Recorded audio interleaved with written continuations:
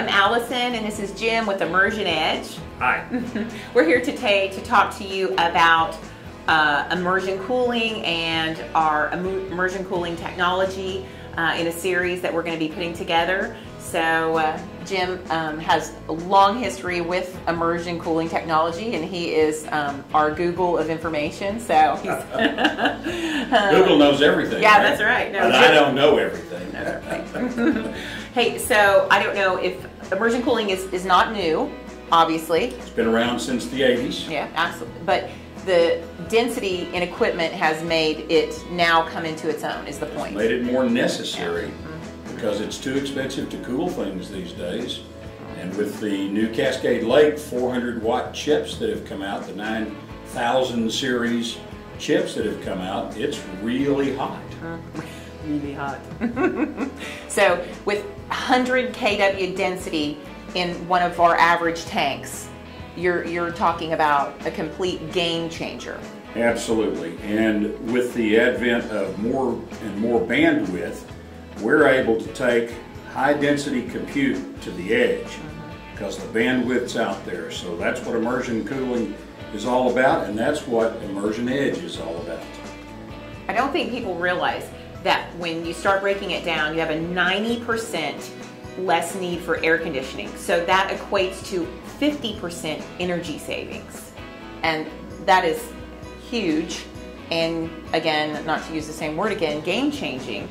But when we're looking at energy efficient solutions, then this comes right to the top. Immersion Edge has finally came to a place where it's not just going to be a hypothetical situation where people are worried about the dielectric fluid and they're worried about putting our equipment in.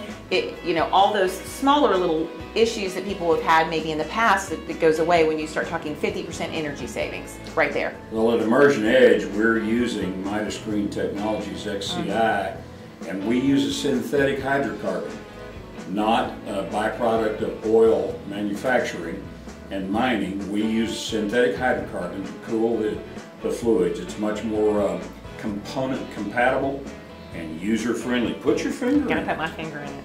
It's warm, isn't it? Yeah, it really is. And this is 1,200 times better than air. Better than air. At dispersing heat. Yeah, absolutely. Right. And so it feels very oil-like it's something I might put on as, at night before I go to bed on my face, really, truly. This is actually a 12 rack unit tank that you can put 15 kilowatts in, cooled by water. And look how small this is. Look at this right here. So again, we're talking about the potential for an edge data center solution. You're talking about micro data centers. Where this plays is there's no need for raised floor. There's no need for a chemical agent fire suppression. You're talking about, again, we already talked about 90% less need for air conditioning. So a lot of this application is going to be on the edge in a lot of these unmanned locations where the density is needed to get from, to get all of our data closer. Plus, when you put your equipment in here, you're literally extending the life of the equipment, say 50%, because this is your most expensive asset in your data center, and you've now extended your life because the components are not being subjected to all the dust and the corrosion that they would in a traditional data center. So again, you're talking about extremely expensive equipment, and now you're extending the life of it 50%. So that is again another. I also saw that there is some that we have to make some minor modifications, one of which is to take the fan off. Right, we take the fans out. Take the fans out. But this funny little thing, a fan uses 20% of the energy required for that server. So you're starting to cut away and chip away at all of these things, and there's just more and more reasons to look at immersion cooling technology. We've got OEMs already working with us, and that's for another time and maybe another conversation, but there's absolutely no reason now to even not think about immersion cooling.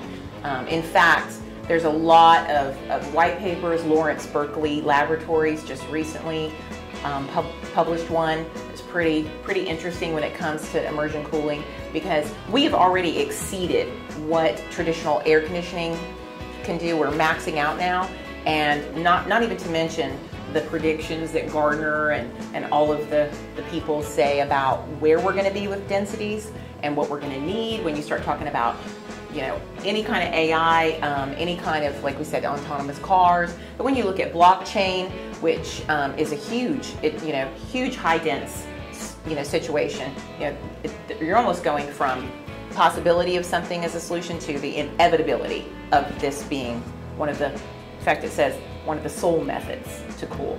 So yeah. That's true. Well, thanks so much, and we will catch you again next time.